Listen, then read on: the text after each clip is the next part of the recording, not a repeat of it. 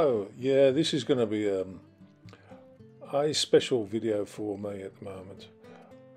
Yeah, first of all, the reason why I haven't put any videos out is because my bike is off the road at present because I can't afford it basically to put it on the road. So I've sawned it. Yeah, I've just been hit with loads and loads of bills at the moment. So, but I am going to put it back on the road, and I'll be putting more videos out when I do so. Yeah, the other thing I was going to say was obviously, if you stay to the end, I've got a bit of a surprise for everybody who's listening, and yeah, I've had a big think about it, and I'm determined really to do it. Yeah, it also ties in with this, the actual subject I'm going to talk about. It was in response really to one of the guys who made me say some disparaging comments about my age and stuff. So yeah, that got me thinking, and I thought, well, yeah, it's been long overdue. I'll put out a video and see what everybody thinks. Yeah, the guy in one of the comments on one of my early videos said, "It's about time you packed up biking. It's too bloody old to carry on biking." And I thought, well, am I? I don't know. I don't know whether I am or not. I'm 69 years of age at the moment, and I feel okay. I feel okay to ride. Okay, I know your reactions slow up a bit when you're getting older, this, that and the other. There are a lot of lunatics on the road and this, that and the other. I have been driving as a professional driver for about 33 years. Yeah, I used to teach people how to drive buses as well. So what I bring to the table actually is a lot of experience, and that counts for a lot in my book. And I'm still able to ride the bike, and I'm still able to practice safe techniques and stuff. I don't see a problem at the moment with my age. I know after 70, I've asked my mate, who incidentally is 76 years of age, and I asked him, what do you do after you turn 70? And apparently he said you get it for 3 years, I think he said. The license, your driving license lasts for 3 years, and you have to keep renewing it. So yeah. Am I too old? As I say, I don't feel it. Obviously, we've got aches and pains, this, that, and the other. Yeah, I actually feel better than when I was driving, believe it or not. Yeah, primarily because when you're driving a bus, it's completely different from driving anything else, i.e., big wagons even or cars. The thing is, what people don't realise when you're driving a bus is you're concentrating on the traffic, you're concentrating on the passengers, and you're concentrating on all the bus things as well. So it's got to be 110%, all the time, and it's mentally draining. So, now I'm off the buses, I feel 100%, well, not 100%, but, 100% better than I was on the bus, actually. And when I'm riding my bike, it's brilliant. So I don't see a problem at the moment. Yeah, as I said before, yeah, your reactions do slow up, but I've been trained over the years on the bus. I mean, my forward planning has to be, half a mile, 3/4 of a mile in front. I'm planning for eventualities on the bus. You have to do that. Your training says you have to do that because the people on the bus depend on you. People get hurt when you're driving a wagon. The boxes don't get hurt if you brake suddenly, but people do. So your driving has to reflect that situation. You have to forward plan, and that's when I was teaching people how to drive buses. That was the main crux of the driving, is the braking. you had to plan for your braking, so consequently your forward planning had to be that much further, so nobody would get hurt. And I'm proud to say that a lot of people commented on my driving. It was really, really good, and I used to take pride in giving people a good ride anyway. And that goes to the same with my bike as well. Obviously, you do plan this, that, and the other, but I do exactly the same when I'm riding a bike. So I don't see the problems, but I will come to some of the problems in a second that I foresee anyway about riding my bike. So yeah, at the moment it's great. There's no problem at all. Yeah, now on to the problems. As I said before, one of the problems, they say, when you're getting old is you lose a certain amount of your strength, about 10% or whatever it is, every year. So at the moment I go swimming and I walk a lot and I cycle, and I will be taking up my weights as well, just to keep my strength up, really. So yeah, that'd cut that out. The other thing is when you do get older, the bigger bikes, the litre bikes that I've had in the past, this, that, and the other, they are heavy, and you can feel it. I mean, when I was younger riding, litre bikes didn't bother me at all, even if they're they weighed a ton. But now, yeah, you can feel it. So,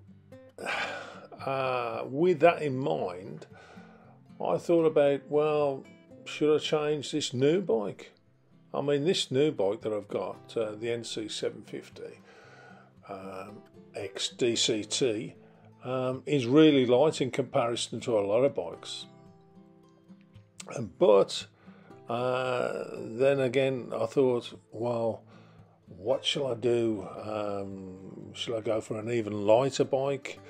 So I was searching around, and yeah, I'll come to the conclusion. Yeah, I'll probably just as well getting a lower cc bike than the 750. Something under the threshold of 400cc. The reason being is when I was over in France on my scooter, on my 400 scooter,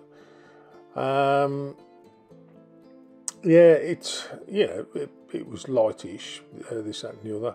There's no bother. You could. I used to throw that scooter around like Billio, but yeah, I thought around about that, under the tax threshold as well. And that's another thing I was thinking about, the actual cost of keeping it on the road. I've got my car on the road, and I've had to prioritise with my car because I've had loads of bills and this, that, and the other, which I won't go into. Servicing costs on my car and everything else.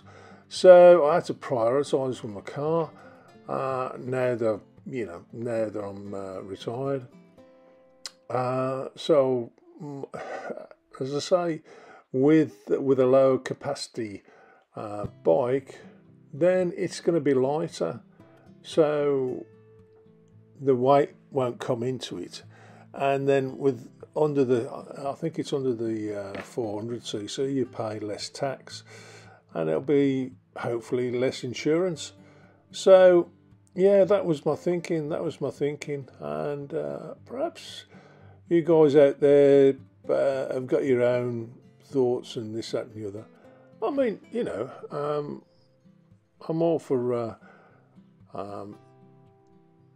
I don't know, constructive criticism and all that, but what I was saying. But I've just been mulling over it week after week, and I thought, shall I or shan't I? But I think I will. So I eventually will go to a lighter bike anyway. Anyway, when I do get my bike on the road, my present bike, I'll be putting some more videos out. I mean, that's the reason why I haven't been pumping the videos out at the moment. So yeah, it's been a bit of a hard slog financially at the moment. So I'll get there, no problem at all. But as I say, as far as the smaller capacity machine, the under, what do you call it, 400cc mark, then yeah, there are advantages with weight wise and fuel economy, this, that and the other. I mean, this bike is really good on fuel economy as well, but it'd be that much better with you know, under a 400cc bike. Now, the actual thing I was going to tell you about was I thought I bit the bullet and I thought, well, why not go down? There is a KTM showroom down by where I live, and I thought, so I sussed out one of the KTMs. I didn't like the look of it. I think they're a bit of a Marmite bike, looking at it at the front. But I looked at all the reviews on this particular bike, and I was well impressed. So I went down to the KTM shop, and I says, "Can I sit on it?" And they said, "Yeah, we're getting a demo bike soon." So I intend to have a little go on it, and I will film myself on it when I take it out for a ride. So that's another future video. And yeah, it's a very, very powerful little bike, and it is the KTM 390 Adventure, and apparently it goes like stink for a 390, and fuel wise it does around about 200 over 200 miles to the tank. Incidentally, the tank is plastic, and I thought, plastic? My goodness, but it looks okay. There's no problem at all. Yeah, it's got adjustable shocks, front and rear, rebound, and everything else. It's very techy. It's got a quick shifter. It's the only thing I didn't like about that was the actual quick shifter.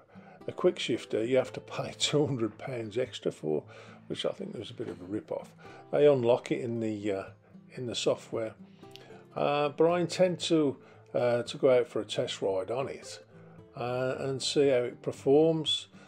Now I'm 6'1½", and I can just about plant my feet on the ground, so it is a very tall seat, but the seat needs to be changed. My bugbear with seats over the years. Yeah, but I had a look on the catalogue, the KTM 390 catalogue, and they do a comfort seat, which is great, so that I'd ask them to put that one on for me. And everything else, everything about the bike I like, apart from the headlights. It looks like a wasp at the front, but that doesn't bother me as long as it, I'm trying to, in actual fact, I'm trying to future-proof me getting old, if you like. So I still like going out for long rides and stuff like that. So yeah, it's not going to be so, hopefully, it's not so tiring on me. So yeah, that's my thinking anyway, and I'll put a picture of the bike obviously at the end of the video. So that's my little video. I'm sorry about the video footage. It was at the NEC. I couldn't put any. I hadn't saved any of my other footage from my other trips on the bike. So the next video hopefully will be on my present bike when I do get it on the road. And thanks ever so much for subscribing to my channel. It really means a lot to me. And yeah, the original intention was when I was very poorly with cancer, if anything did happen to me, then my grandkids and my kids could look at the videos and see what an ugly bugger I was.